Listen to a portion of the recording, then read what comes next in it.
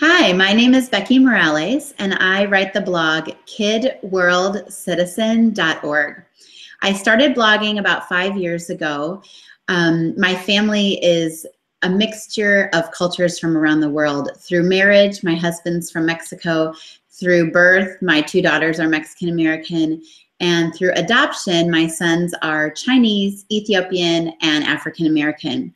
I started blogging because I wanted to share ideas on how parents can teach their kids about the world and about their heritage cultures. And for this online summit on raising global citizens, today I'm going to speak about arts and crafts at home, which is using art to explore the world. And all of the websites and the projects that I mentioned during this presentation are going to be available online through the Online Summit website. And you're also going to be getting links and some more information. So this is what I'm going to cover today. I'm going to talk about how we can use global celebrations to learn about art and vice versa, how we can combine books and art to learn the context, the cultural context, how we can use videos to learn about the process of making art, learning about famous artists around the world, a really fun project called the Google Art Project, and then collaborative art partnerships, which is so one way that in my family we talk about our heritage cultures and talk about other cultures is by talking about celebrations. And a fun way to introduce world cultures is by doing art projects related to certain celebrations. So for example, you might go to a Chinese New Year celebration at your local community center, and then when you come home, maybe you can make a little dragon craft and talk about the symbolism of dragons. Or during Christmas time, you might make ornaments from around the world and talk about how people in Norway celebrate Christmas and how they celebrate it in Germany. You might learn about a completely new holiday that your family doesn't celebrate, like Day of the Dead or Diwali. And as you're learning about it, you can make a really simple, chalk rangoli for your front porch, just like that top picture. We did that at the library, and it was so easy. It was just colored sand and chalk, and the kids all got to participate. And it was a nice way because we can bridge cultures when we talk about similarities between the different celebrations. So for example, maybe at our house, we dress up for Christmas and we have a big family dinner and we exchange gifts, and these are our decorations. And in India, when they have Diwali, they also dress up, even though the dress is different, and they also have a family dinner, even though the food might be different, and they also use decorations. And so then you can talk about the different decorations, and it's really accessible for kids, and it's a fun project no matter what age you are. Another thing that I really like to do with my kids is we love to read books. They love story time. And recently at school, they did this very cool weaving project.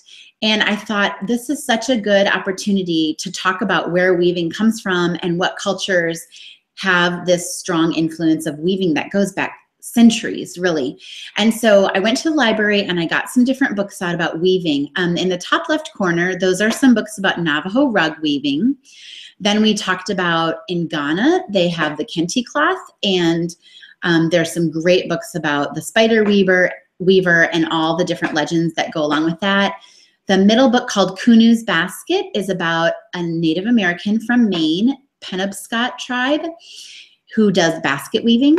And then, of course, Guatemalan weaving by Abuela's Weave is very, very famous. And it was really fun to look at how they use a very large loom compared with the smaller ones in the other books. And then the bottom is Afghani weavers making the carpets. And it was so interesting for my kids when we located those different countries on the globe to see how widespread, really it's every corner of the earth has some kind of a weaving culture. Whenever you do an art project, I really like to look at books or videos or photos from the actual people that are the experts, the real artists. So for example, we watch YouTube videos all the time because it's just fascinating, and kids love video. They're just hooked on screens. And so before we did the dot painting in the upper right, that's the Australian Aboriginal dot painting, we watched these videos by a very famous artist, and it was honestly mesmerizing to see. Kids watched it, and it was kind of a long video. Afterwards, all I did was put Q-tips and paint on the table, and they just kind of were inspired, I guess, by the video and just took off. And textiles are a really big thing. On the left-hand side, I have some pictures. We always look at pictures before we do it. So we looked at molas. The top one is a Bali, kind of a batik that we did. On the right was a t-shirt using glue instead of hot wax. Then the second picture are molas from Panama, which are a cloth that uses layers and layers. And then we have, oh, that's weaving from Guatemala. We have the kente cloth, Irish sheep. We learned about wool and how important sheep are to Irish culture, and then adinkra from Ghana. So there's another thing that I love to do is look at famous artists around the world, because frequently in school we might hear of the big ones. You know, we might hear about Picasso and Monet, but we leave out a lot of the other artists from different countries that are just as famous and just as incredible. So recently we got out a bunch of books about Frida Kahlo, and one of the books was talking about how she liked to put her pets, which was a pet monkey, in her photos. So we did a little self-portrait with pets, and my daughter was so excited to bring, you know, her dogs in the picture and her bearded dragon, and we had a snake at the time. But I think that immediately she was more interested when she learned the meanings behind the paintings and was able to apply it to her own life. And so bringing Google Art Project actually walks around famous art museums with a camera and zooms in and gets really good views. And then the next thing that is new to me, but I'm really fascinated by it, we've only done one. I used to do this with my Spanish classes. We take a famous painting, and the one on the left is only about 4 inches by 4 inches, maybe 5 by 5. And I divided it up in a grid, and then I cut it apart, and I numbered it on the back so I knew what order it would be in. And in Spanish class, I would hand out 1 square to each student in the class, and they had to recreate it on an 8 by 8 or a 10 by 10 piece of paper, whatever was on their little square. And then we would tape it up in the hallway, and we would make this big mural. So recently we had a little pen pal project, and I wanted to try it with them. Now these kids were little. Some of the kids were only 5, and I think they went up to age 8. So it's not perfect, but you can see what the mural looks like. And the last thing I want to talk about is that you can always do geography through art. I absolutely love geography. I'm always trying to teach my kids geography because I don't think they learn it in school as much as I would like. So we've done several art projects throughout the years. Starting in the upper left, those are salt dough maps. We did an Africa one because my son is from Ethiopia and he wanted to learn more about Africa. We did a Mexico one for my daughters, and we did a China one. And the best part is the tactile experience of making the mountains where the mountain range is and carving the rivers where the river is. I mean, he was so excited that the Nile River started in Ethiopia, and he was so excited to see how close it was to the coast and where the jungles were and where the deserts were. So it's just a really fun activity, and it's very hands-on, and you can be very little, very young, and make these projects, and they turn out stunning. I mean, I really think he was like 4 and we painted that. I'm not even kidding. Learning about flags is really fun, and you can do lots of art projects with flags. And when you do the art projects like these Shrinky Dinks, you can also talk about the symbolism, and there's so many stories behind the colors and why they chose the emblems.